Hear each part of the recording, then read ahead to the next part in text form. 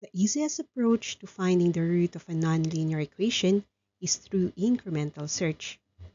Learn about it here in Numerical Solutions to C Problems.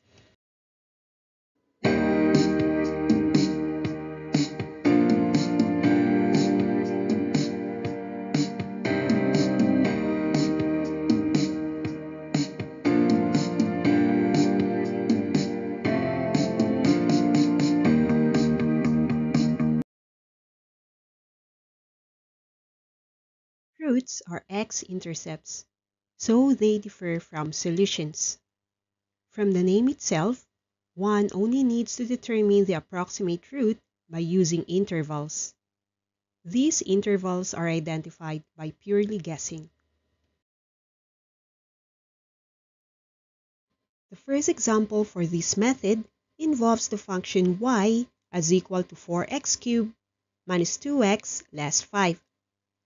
We are to look for the root nearest the origin, and the preferred root is positive. Other instructions are the accuracy of iteration, which should be until 4 decimals. Then the initial values should be whole numbers. So before working on increments, we are to look for the initial values first. These would identify the interval that we are going to start with. Since we are looking for a root nearest the origin, we should focus on values of x near 0. Also, the value should be positive. So we can start by plugging in 0 for x. Place these into the function, which turns out as 4 times 0 cubed minus twice of 0 minus 5, and this is equal to negative 5. Let's try another value, and we are guided to look for a positive one. So let's pick 1 for x. The function then becomes 4 times 1 cubed minus twice of 1 less 5, which gives negative 3. Remember that our goal is to look for the x-intercept, and that is when y is equal to 0. So having another negative means that we haven't crossed the x-axis yet.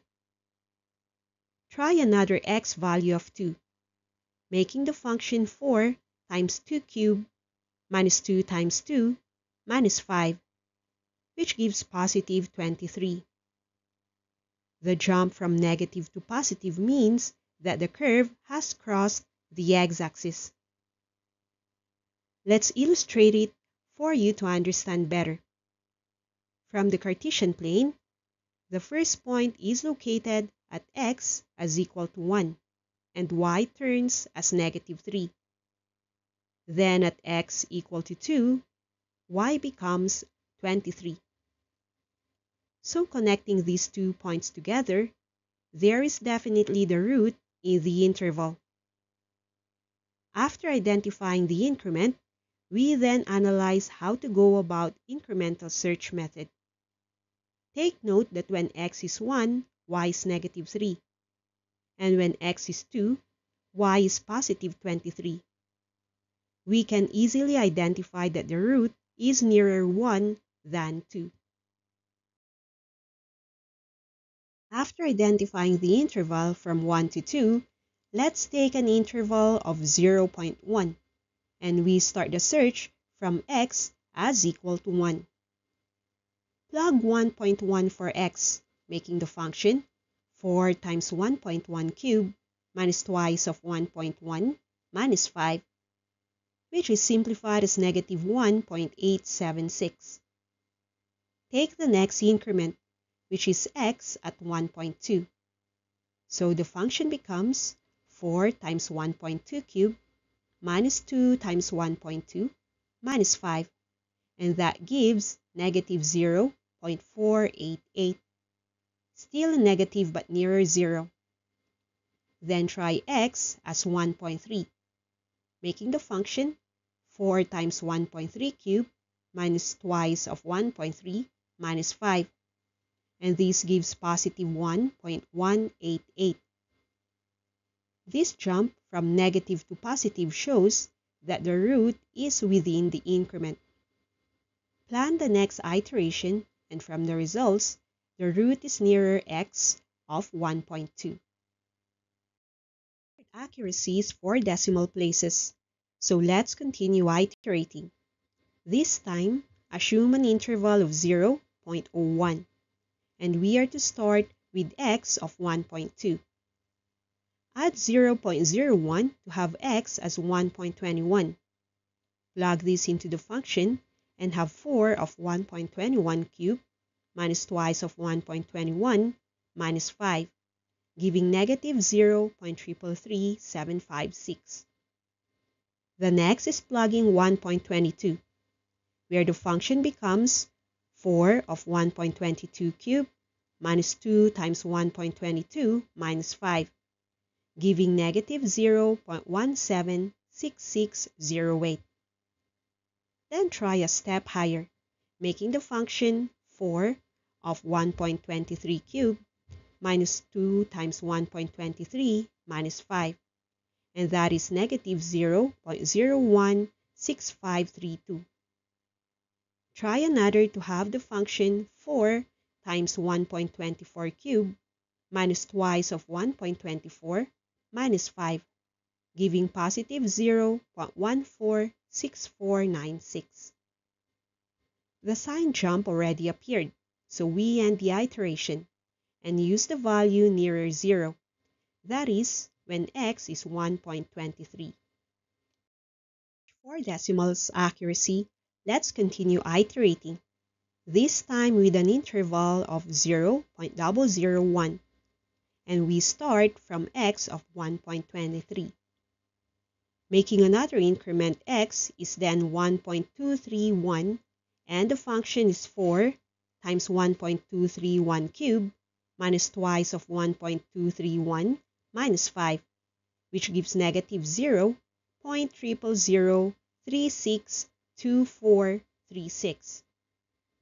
Try another by adding 0.001, which makes x as 1.232.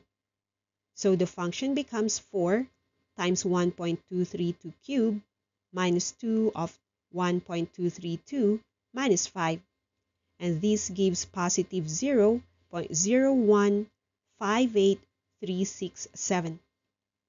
The result already turned positive, so we end the iteration.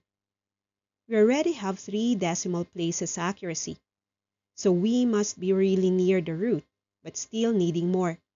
So create another interval, this time 0.0001. And starting from x of 1.231, we add an increment to have the function as 4 times 1.2311 cubed minus twice of 1.2311 minus 5, and this provides 0.001256145. Both results are positive and negative, so the root is between these two x values. And just the same, we use the one nearer 0 as reference for the next increment. Now let's use an increment of 0.00001 and start from x equal to 1.231. So adding an increment, we get x of 1.23101. The function becomes 4 times 1.23101 cubed minus twice of 1.2311 minus 5, and this gives negative 0.000020059. The next uses x of 1.23102, making the function 4 of 1.23102 cubed minus twice of 1.23102 minus 5, giving negative 0.000038743. Now let's try another, using x of 1.23103. So the function becomes 4 of 1.23103 cubed minus 2 times 1.23103 minus 5. And the result, to positive 0.000012311. Now we reach the jump and still choose the x value nearest 0. From the values, x of 1.23102 provides 4 decimal zeros accuracy. So x is indeed this value, 1.23102.